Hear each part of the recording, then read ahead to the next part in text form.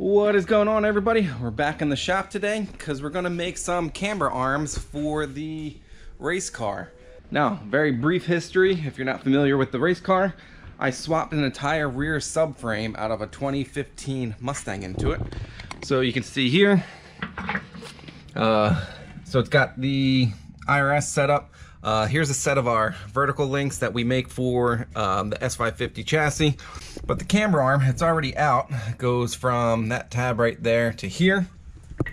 Here's the OEM piece. Now this OEM piece is almost 5 pounds. This thing's pretty stout. And the amount of curve that's in it is because on a normal S550, the subframe kind of sits much more tucked into the chassis. And the curve of these need to clear the frame rail or, chassis, unibody, whatever you want to call it. But on the race cars you just saw, that subframe stuffed in that chassis stuff's a little different. So we could just do a straight shot. So it's going to be pretty easy. We're going to have some rod ends here. Now I was thinking about doing like a double adjuster setup, but that's going to be a little more complicated than it's worth. This is the cone spacer, which would be this piece right here. This piece is out of our vertical links that I showed you earlier. So we already have this surface, this angle, this face and everything, but we need to make a new one because it needs to be offset just a little bit differently. And obviously the size of the rod end that it goes into is a little bit different. And we've already been messing around on Fusion. So here's the rod end. Let me put a different color on that because that's kind of... So here's a section view. You can kind of see, so we got the rod ends. Let's get rid of this. We can get rid of analysis view. So there's the whole piece right there. A little hard to see because I have this set as aluminum. Let's see, appearance. Let's do an anodized blue. There we go. Now, I already set the material for these as steel and these as aluminum. And if we take the whole thing, right-click it and... Oops, sorry, not that one. Click Properties. You can see the stuff that we have on it. Mass, 20... There you go, 20 ounces. Now, we will have the spacers, which aren't modeled yet. So let's call it a pound and a half, 24 ounces. Versus the factory ones, which are like a little over 4.5. There was like 4 pounds, 10 ounces. So 9 minus the 3. So that'll be like a 6 pound saving. We're going to get rid of the rubber bushings. I think there's some of the last rubber bushings on this car. You get rid of the bind in the bushings. Because again, these rubber bushings don't rotate. So when the suspension articulates, you're actually getting some... basically like an induced spring rate from the rubber bushings. So we'll finally get rid of those. So it'll kind of be a win all around. The let's see, the actual manufacturing of it, that's probably what we're going to cover more in the video. We're going to use some manual lathe, CNC lathe, and CNC mill. Probably not manual mill. So it'll be kind of like a little overview of a handful of processes, I guess. But anyways, yeah, I think that's about it. As far as the race car goes, I'm trying to remove some weight out of it. This is the bucket of crap that I took off, because if you follow me more for the racing stuff, I did much better at Mid-Ohio than Gingerman. But the dyno was also reading quite low. And if you work out the math, I was probably like 250 pounds overweight. We're about like 22 horsepower short of where I could be. So anyways, removing some weight, is one way to kind of get me a little bit closer. I'm going to try and get the ability to tune that thing, or at least have like a couple maps that I could put in, which would be kind of cool. But that's a whole nother thing. So anyways, let's jump into making these control arms.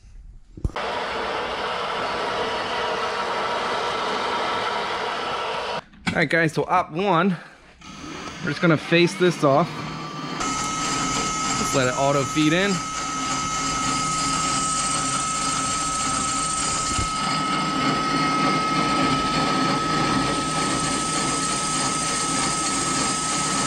And I'm gonna make 3 of these arms. Reason I'm making 3, just in case while I'm making them, I mess something up or want to change something or break a tap, whatever.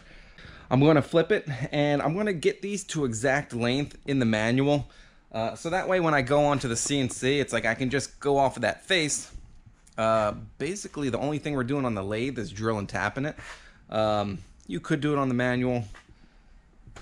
CNC makes it a lot easier. Alright, so now that my blanks are cut to length, we got to put flats on it like I already did to this guy right here. Now alternatively, I could have just started with a hex bar, but I'm kind of using what I have, so that's kind of why I'm doing it this way. In order to get those flats on it, I have a 5C collet block here. So what you do is you just put your stock in it, and then you just like rotate it between each flat. I got a tool path that comes in, does a side, rotate it, done. So gotta knock those out. Then on to the lathe to drill and tap. Alright guys, so now that all the flats are on all 3 of them, we're gonna hop over to the lathe. What we're gonna do is we're gonna drill the hole in each end, and on what one is gonna be the left-hand side, we're gonna put a little groove to denote, you know, that's the left-hand side. So that way when it's on the car, you know which bolt to spin which way. This is where it's gonna be a little bit funny. There's definitely a smoother workflow, but my stubby drill bit here isn't the size we need. I don't have a stubby the exact size, and since this is a camber arm, I don't want to use like the closest next size up, because I kind of want the threads to be, I don't know, just have as much material in there as possible.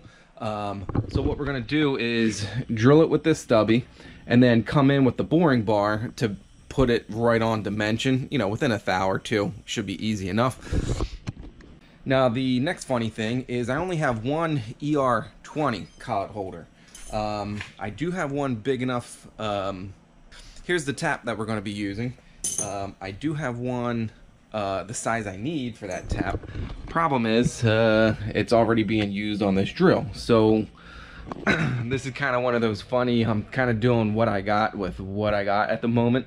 I just ordered another ER20 collet holder for the lathe, but sometimes you just got to do it the way you have the stuff on hand for. So what we're gonna do then, when we pop them out, we'll just put it on the manual here, tap it, at least get the tap started straight on here, and then we can finish by hand. It'll be easy enough. All right, so let's see how good we can see this.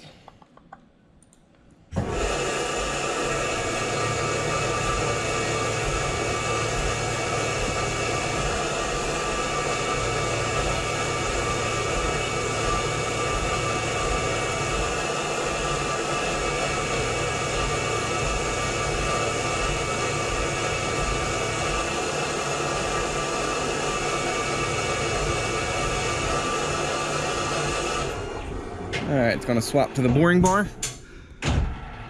Now the boring bar, as you see, it's doing a whole bunch of vertical passes, so you can see the tool path that it's taken. Now it would be nice to just like go straight through 2-3 passes, whatever we could do, but that first pass, the amount of chips that get jammed into a hole that deep, I've done it in the past and it'll like kind of bind up or does not sound great, so just a whole bunch of vertical passes as it goes into the hole, and then it'll come through to its final pass.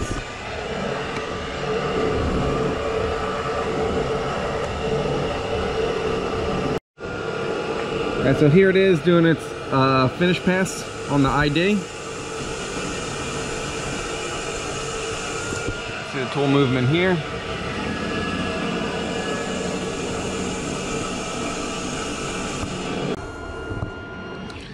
Now it's going to switch to the parting blade and put that groove in it.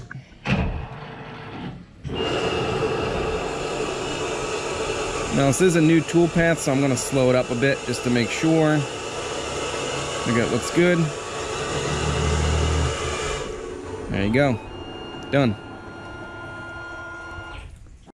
Alright, and we're going to be looking for about a 572 on this ID.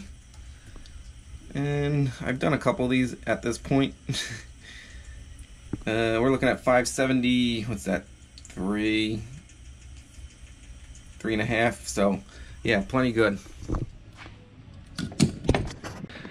Now we're going to tap under power on the manual lathe here. You can see our setup, a little bit of tap magic on here, definitely help out. And then this is just going to be free floating. Oops.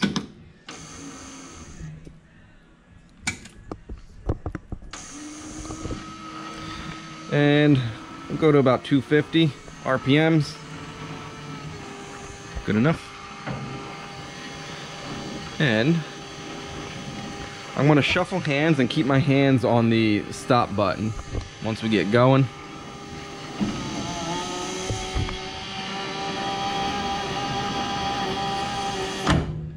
Oop.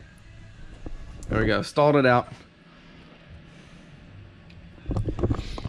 So lathe this size isn't particularly meant to do this, but that's a fresh tap, so it's actually going almost full depth in one shot. Again, the lathe would be nice because you can actually tell it to, like, you know, peck, do it in like 3 progressions or something, as well as it's much more powerful. But yeah, I'll unthread this, make sure we have enough thread depth, and we should be good, because you can see the other ones here that are, oops, the other ones here are already done. So yeah, we'll get these done, left hand taps, and then we pretty much just gotta bolt everything together.